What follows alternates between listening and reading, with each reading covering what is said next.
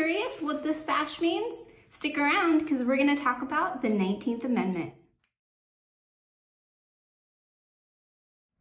Hi, I'm Brianna and I am in charge of the 3 micro-libraries in the city of Stockton, part of the Stockton-San Joaquin County Public Library System. And today I'm here to talk to you about the 19th Amendment, or the amendment that granted women the right to vote. This year is a really special one. The 19th Amendment was ratified on August 18th, 1920, making 2020 the centennial, or the 100th anniversary of the 19th Amendment. The right for women's votes is widely known as the women's suffrage movement, and these women called themselves suffragettes. You might be a little bit confused. Suffrage sounds a whole lot like suffering. However, it is derived from a Latin term, which just means the right to vote. For all of you history buffs out there, the 19th Amendment basically states that a person cannot be denied their right to vote based upon their sex. And the right to vote was ratified in 1920, but took a really long time for American women to get there. Started all the way back in 1848 at the Seneca Falls Convention. So this convention was put together by Elizabeth Cady Stanton and Lucretia Mott, who were both abolitionists and fighters for women's rights. Basically, at this time in the 19th century and beyond, women were basically considered property. They did not have any rights. If they were married, they had even less rights and were almost a non-person. Everything that they had belonged to their husband.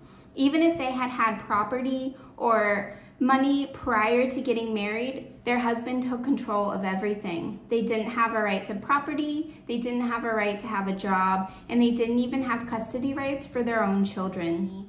Many suffragettes saw the passing of the 15th Amendment as an opportunity for women to keep fighting for their right to vote. In May of 1919, the 19th Amendment went through a vote by the House and passed. 2 weeks later, in June 1919, the Senate also passed the 19th Amendment and then sent it on to Congress. And this is where it got a little bit tricky. They needed 36 states to ratify the 19th Amendment in order for it to pass. And many states had and many states hadn't. In particular, the southern states were not in favor of the 19th Amendment. The 36th state to ratify the 19th Amendment was Tennessee, and it's kind of a funny story. The representative from Tennessee basically received a letter from his mom telling him that he needs to vote on this or else, and he did. And that is the passing of the 19th Amendment on August 18th, 1920.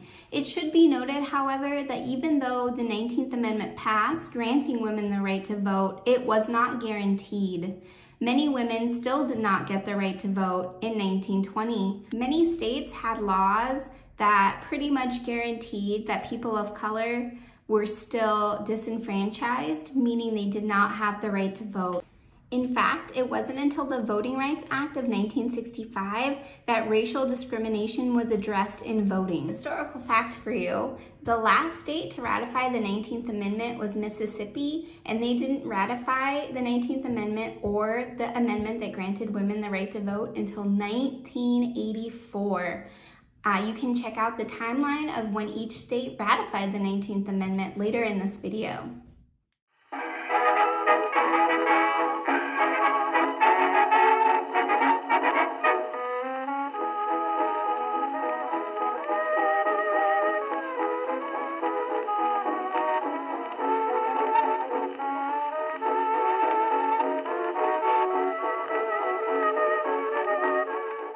Look at some of the women who were pivotal in the passing of the 19th Amendment and are perhaps a little bit less known than its main leaders. Mary McLeod Bethune was an educator and civil rights activist. She was born to former slaves in 1875 and became the most politically powerful Black American woman of her time. After the 19th Amendment passed, she organized Black voter registration drives, directly defying threats by the KKK. She advised President Franklin Roosevelt and was the only Black woman at the UN's founding conference. Mabel Ping-Hua Lee was a suffragette and advocate for the Chinese immigrant community. She was a Chinese immigrant and became an advocate for women's rights at a young age, leading a 1912 New York City suffrage parade on horseback when she was only 16 years old. She was the first Chinese woman to get a PhD in economics at Columbia University. Lee wouldn't gain the right to vote until 1943, when Chinese immigrants finally were allowed to become U.S. citizens. Milagros Bonet de Newton was a Puerto Rican educator and suffragist. The 19th Amendment didn't apply in Puerto Rico as it was just a territory and not a formalized state, very much like Alaska and Hawaii. She fought with other Puerto Ricans women to boost the suffragist cause in that territory. They succeeded in getting the vote for literate women in 1929 and for all women in 1935. Residents of Puerto Rico still can't vote for president to this day. Wilhelmina Dowsett was a Hawaiian suffragist and a member of Hawaii's royal family. She successfully pushed for the chance to have Hawaiians, not the U.S. government, decide whether women could vote in elections there. It was a territory at the time, as I previously mentioned. The Hawaiian Senate passed the suffrage bill in 1919, but the House balked. Hawaiian women had to wait until the 19th Amendment for suffrage. Zitkala Sa was a writer, musician, and advocate for Native American rights, also known as Gertrude Simmons Bonin. She was a member of the Yankton Dakota Sioux tribe and gave many speeches advocating women's rights when she graduated from the missionary boarding school she was forced to attend. As an adult, she argued for Native American citizenship, which wasn't granted until 1924. And founded the National Council of American Indians to unite the tribes in the fight for voting. To celebrate the women who fought so hard to grant women the right to vote throughout history, we are going to do something fun today. I found during my research that there was a women's suffragist cookbook. Now, you wouldn't think that these feminists were going to publish a cookbook, but cookbooks actually help their cause immensely by providing funding for them to gather crowds to organize, do parades, protest, and all kinds of things that helped raise awareness of their cause. So I found a recipe in this women's suffragette cookbook for ginger cookies, which I love, and that is what we are going to make today.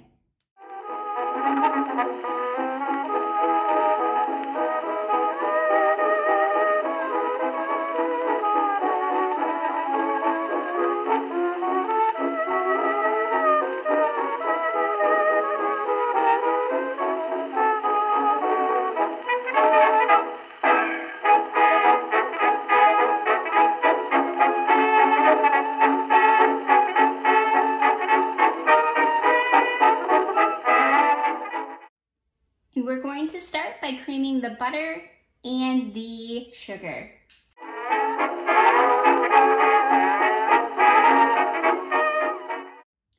And then we're going to add in our molasses.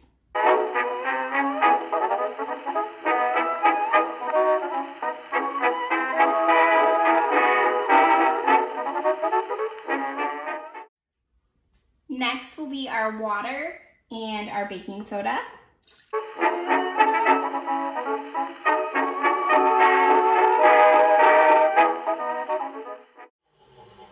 And now will be our dry spices and our flour and salt.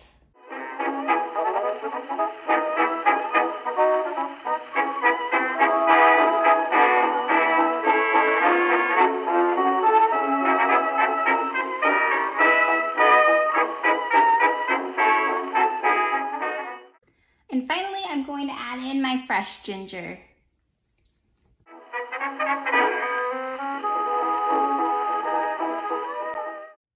And now you're going to want to put this dough in the fridge for 20 to 30 minutes to let it cool. And then we are going to bake it at 350 degrees for 10 to 12 minutes. And while you're waiting for your cookies to cool, you can go ahead and prep your cookie sheet. We are just going to prep it with some parchment paper. Now that your dough is nice and chilled, it'll be much easier to handle. You want to scoop these out in about 1-inch balls.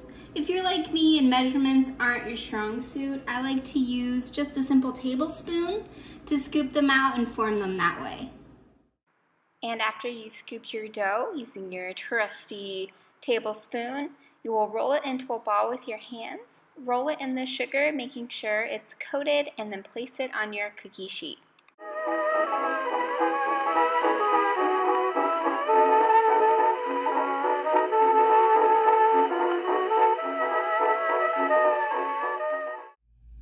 Once you have your cookies prepared on your baking sheet, you can just take that tablespoon that we used to scoop and you'll just want to press them down just a little bit so that they'll be a little bit more uniform.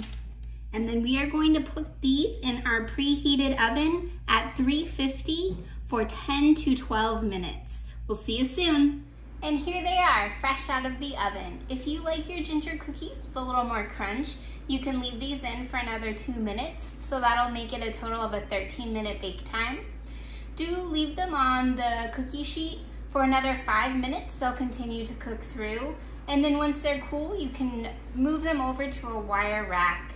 For more information on women's suffrage, USA Today has a really fun augmented reality component to their app celebrating the centennial. There's also many books you can check out, and the library has quite a few.